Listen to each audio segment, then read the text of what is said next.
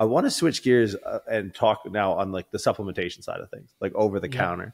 I was talking to Vigorous Steve the other day, and we were reminiscing on how crazy it was to be a kid in the fitness industry in like 2006. And I listed off the shit that I just got over the counter that I know that people would literally murder for right now. Like I could walk into a GNC in Windsor, Ontario, and without batting a fucking eye, this little Lebanese lady would unlock this counter and hand me methylated testosterone. Like I know people that went into like liver failure at like 18 years old. There was a drug called M-Test in Canada. Dimethylamine. It's like, you know, I have friends that have gone through like hard drug rehabilitation. And it was like, I was like, they explained to me what like crystal meth was. And like, remember when we used to take Jack 3D? Imagine like 10 scoops. I'm like, the fact that you could make that comparison is insane to me, because there does seem to be alongside the performance enhancement, PED development and education, accessible information, whether it be good or bad.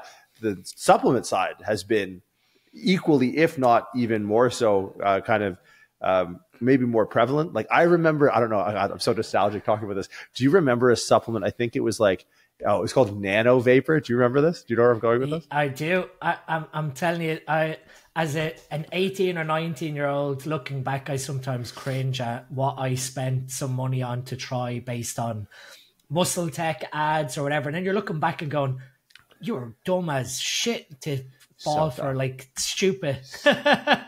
There was this Nano Vapor container I remember because it had a warning that you shouldn't leave the lid open for too long. So like me and my friend were like just like disarming a fucking proton bomb or something. I was like, okay, so it was like when in Lethal Weapon, they're trying to pull the guy off the toilet when the bomb's on the seat. He's like, on 3 or like 1, 2, 3, then go. Cause it was like, don't let the vapor get out. And I was like, what am I doing? Fucking nangs here? What do you mean let the vapor get out?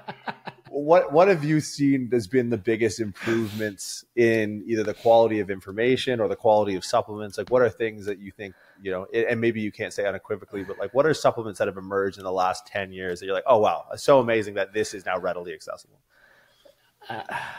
I think, and to bring back the nostalgia, I think we've all fallen prey for BCAA supplements like 10, 15 years ago of training, drinking BCAAs, thinking BCAAs are this golden grail. And then you're like, hang on a minute. That now we sort of see the beauty of like transparently dosed essential amino acid supplements where you're actually getting the full spectrum of what you need to incorporate into tissue from a nutrition perspective, that we've all fallen for the hype of fancy, foamy BCAA products that you magically drink. Or, you know, the whole thing like with Nano Vapor, it still brings back a fond memory of me training with my dad when I was 19. And at the time using, as we said, Nano Vapor, Createch. Did you ever have Createch? Yeah. Oh, yeah. Everything. Muscle Tech's creatine. It was literally 70 grams of sugar with 5 grams of creatine. And literally post-workout, mixing it up, drinking it, and within like 15 minutes, spewing my guts up because of it was basically maltodextrin and dextrose. your stomach couldn't absorb that much sugar in one go if it tried.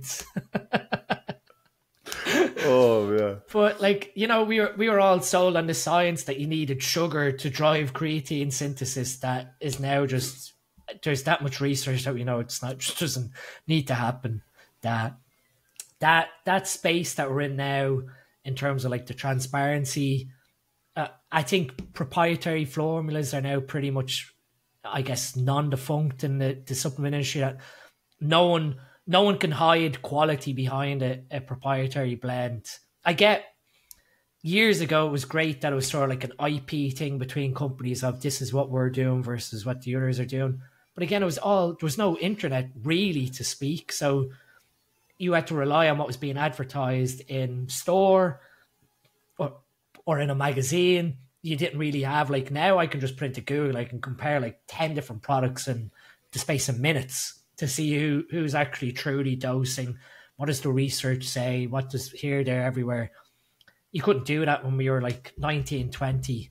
It was sort of like you were you were taking it with a pinch of salt of what was being said in the magazine as a naive kid, basically. And then obviously as we all age, we ask more critical questions. And I guess now with social media, like you said, there's people like us who are speaking out. You know, that was one of the first things that I really spoke out about supplementation wise when we started doing things with supplement needs, was everything that we created was dosed to how the literature said. So the products were going to cost a little bit more, but I couldn't morally create a product that firstly I want to take personally to make it for me, and then have someone else take it knowing that it's half dosed or hidden proprietary blend where you're mixing a small bit of active ingredients like a pre-workout and knowing that like 400 milligrams of it is caffeine or DMAA, like you said, where people are like, this is great stuff, and it's clearly because you've got black market stimulants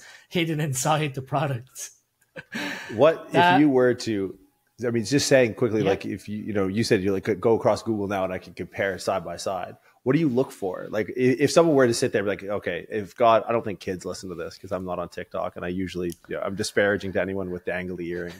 But if God bless, there's a few that listen, tell your friends, like what now, and maybe how has this evolved over the years? Like, what do you look for? Like, hey, pre-workout, for example, what is at what dose? These things are kind of like the best ergogenic aids that we can get that aren't. I think we've now, like, one of the ones that is really like sort of esteemed and we've got so much research on is like how citrulline plays into like the arginine and ornithine cycle for blood flow delivery. So we've done that many sort of human trials to speak that 6 grams of pure L-citrulline is like what you're looking for clinically in a pump aspect of a pre-workout. Whereas you look back at our time, again, like reminiscing, it was all like citrulline maleate, which is like a 2:1 citrulline to malic acid. So you got people being very clever, putting 6 grams of citrulline maleate into the pre-workout, which was really just 3 grams of citrulline overall. So they're sort of bending the truth a little bit to save a bit of money because pure citrulline is a lot more expensive than citrulline maleate. So in that aspect, you sort of see where the transparency of the industry changes, where no one uses, unless they actually sort of state that they're using citrulline maleate. For malic acid has some properties towards metabolic buffering. You won't find anyone really using citrulline maleate now in a pump formula because of they're going to be called out for it, unless they, like I said, they're transparent and say we're using it because of this. Another one that is quite well sort of established would be BetaAlanine towards like generating carnosine in the body. But again, BetaAlanine is one of these ones that you either like or you don't because of the paresthesia, like the itchiness that comes to your face from the BetaAlanine, which we had a nice discussion a few years ago that sometimes people put that in a product, not just for the ergogenic benefit, but for the psychological aspect. So someone takes a pre-workout, feels a tingling on their face, like, oh, the pre-workout is now working. It's one that I've never used in any of our products just because it's one of those ones where people like either like their face melting before they go into the gym or they don't. Yeah. Set me on fire. So, I need to feel something. And that way, and that's like another, like a psychosomatic association that the product's working. Caffeine can take like 60 to 90 minutes to peak, whereas beta-alanine can take 15 to 20. So you're still in the middle of your set and the caffeine is still peaking, but because the beta-alanine's kicked in, you think it's raring to go and it's all in your system. What else has sort of changed? We've now become a little more complex in that we appreciate like the beauty of nitric oxide. So now you've got like a lot of nitrate sources that are going into products, new nitrate ingredients, and you see novel ones come out all the time. So we're pretty much in a nice position now, 10, 12 years on into how I feel the industry changed, where we've got more innovation happening. We've got a lot more pharmaceutical companies paying attention more so to nutraceutical development than to actual pharmaceutical development. I mean, every 2 or 3 weeks, I get new emails from different manufacturers of we've created this new trademarked form of a type of nitrate or a type of a new ergogenic ingredient. And you start to see that's probably a negative that I'm going to speak about where we are in the industry, and that everyone feels the need to have this like trademarked or painted ingredient in their products, or their products are useless, completely disregarding some of like the I guess well established ingredients. So yes, you have to have a selling point in terms of like some novelty, but a lot of companies are looking for what trademarked ingredient can I put in when there already exists a non-trademarked form. You just need to make sure that the purity is correct. And so you do find that some consumers do get a little bit, not to be harsh, but like snobby, in that they will compare that, oh, your pre-workout doesn't have this form of, you know, a while back it was amino acids. It had to be Kiowa fermented amino acids, when, to be honest, there's no difference between a Kiowa amino acid and a generic one, just that Kiowa's name is on it, and you're paying probably 4 times the price. I saw one the other day that was, and look, I don't know anything about anything, but I saw one the other day that was bragging about the type of salt they used. And I was like, dude, I'll lick fucking road salt off the sidewalk. Is this where we're at? We're at salt now. We're at salt. Okay. I'm judging by your laughter that I may have been correct in being like, I don't give a fuck if you have patented salt. And that's one thing, like you get now, where it's like Celtic sea salt, Himalayan salt in the pre-workout. In our pump product, in pre-pump, we have, I think it's 1 gram of sea salt, and that's just like plain sea salt that's gone into the product, that you could easily take salt and put on your food before you go train. Like that's like how direct and transparent I've been with our supplements has been just like that there is no BS of like fancy Himalayan salt or, like I said, Celtic sea salt, because there doesn't need to be. What you're doing there is like marketing hype to hide something that is just the most basic level of nutrition, again, salt intake. Well, it's funny because I see a trend when we talked about like PEDs, and we talked about them from a performance, and we talked about them from a longevity standpoint. And it seems like the research has always been on the cutting edge, and at least at the level of application of research when it comes to actually the performance enhancing side. And where I see, just like where I'm seeing now with hormone replacement therapy, when I look to the supplement world, I see now the real charlatans being like, the lack of transparency is in like the longevity and health space, just like where the charlatans in PED use are now actually in like the longevity and health space. It's like, you know, because there's another line of questioning around supplementation, and it's this fucking plague of boomer podcasts banging on about like Tongat Ali or ashwagandha, and it's just like, is it safe to say that like that this is the new frontier of bad information is coming out of like things that are making longevity claims? It's very easy to test for performance. My skin is scratching off, I want to go train. What, I'm supposed to wait until I die at 85? Like, what's the KPI here? Like, from like a formulation perspective and like supplement formulator perspective, testosterone boosters are one thing that I will never make. And I've said this, I've made a post on it explaining the science of how testosterone is made in your body. Unless you can actively, 2 things basically drive testosterone production in a male's body. One, interestingly, is estradiol suppresses the hypothalamus.